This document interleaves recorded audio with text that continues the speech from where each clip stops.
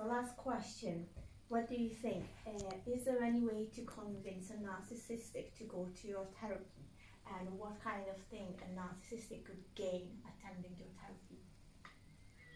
A narcissist would never attend my therapy or any therapy unless he hits rock bottom, unless all areas of his life collapse simultaneously.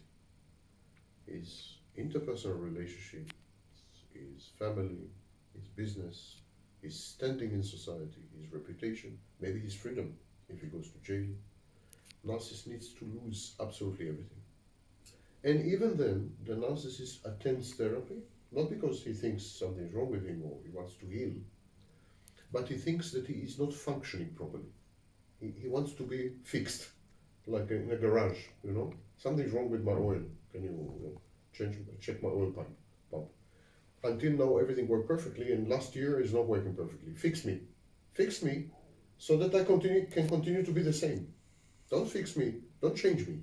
Just fix me, so that I continue to be the same. So, a narcissist who would come to cold therapy would first of all be what we call a collapsed narcissist. It's a narcissist with all-pervasive failure that affected and infected every area of his life. And catastrophic failure that cannot recover from. And that is called collapsed narcissism. The second thing is, we would need, from the very beginning, to get rid of the notion that the aim of therapy is to restore the narcissist. It's not. It's to destroy the narcissist. The therapy is hostile. That's why I call it military boot camp. Therapy does not collaborate with the narcissist's narcissism or with his hopes and wishes and dreams. The therapist is the narcissist's enemy, absolute enemy. And his aim is to destroy the narcissist. It's the only hope of rebuilding. So we need to get rid of this notion that, doctor, listen, until now everything went well. Last year I lost my wife, I lost my business, I lost my children, I lost my freedom, I lost my Jaguar, and can you fix me so that I can get my Jaguar children back? That needs to be gotten rid of very early in the therapy. I'm not here to fix the narcissist. I'm here to get rid of him. And then the third phase is a phase of reconstructing the narcissist in a way that would make his life more functional and presumably more happy. The experience is much more happy. I mean, former clients are much more happy. They're much more happy because they're much more functional, and they don't need these huge amounts of energy, because narcissism consumes enormous energy all the time. And suddenly all this energy is released, and they can use it.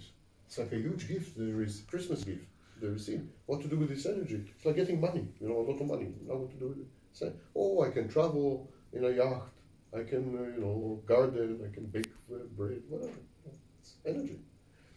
And so, usually the narcissist finds himself after cold therapy in another life with other interests sometimes, other occupations or other activities, and definitely without all the narcissistic elements, for example, without activities whose only role and main function was narcissistic supply. Because narcissists dedicate like most of their activity to get supply. They don't really love what they're doing. They don't love it. And very often they feel that they are forced to do it. But without this activity, they will not get supply. So they continue and continue. And so you get rid of these activities. Narcissists can benefit a lot from cold therapy if he survives. It's a dangerous therapy for the narcissist. I'm not hiding this. But there's no other hope. Simply no other hope. And because the narcissist destroys first everyone around him and ultimately himself, then it must be done. When we treat, I used to be advisor to rehab centers around the world, Israel, United States. When we treat alcoholics, when we treat drug addicts, they go through similar processes. Very difficult phases. They want to die. Their body reacts horribly. I mean, and some of them, I have a surprise for you, it's a well-kept secret. Some of them die in rehab centers. It's a well-known phenomenon. But there's no hope except this. The narcissist in cold therapy needs to die. must die, or he cannot be reborn. And he will die anyhow, even without cold therapy. And he will die much more horribly without cold therapy. So, a rational choice is to attend cold therapy, even with the risks, even with the pain, even with the horrible experience. It's a horrible experience. But it's a rational choice. Köszönjük szépen Samnek, hogy akkor a magyar anyanyelvű, magyar nyelvű lakosság számára is érthetővé tette ezeket a kérdéseket a narcizmusról. Köszönjük szépen! Thank you so much for being here and helping to understand Hungarian people a little bit more about you and your work. Thanks again. Thank you for having me. It was a fascinating interview. Thank you.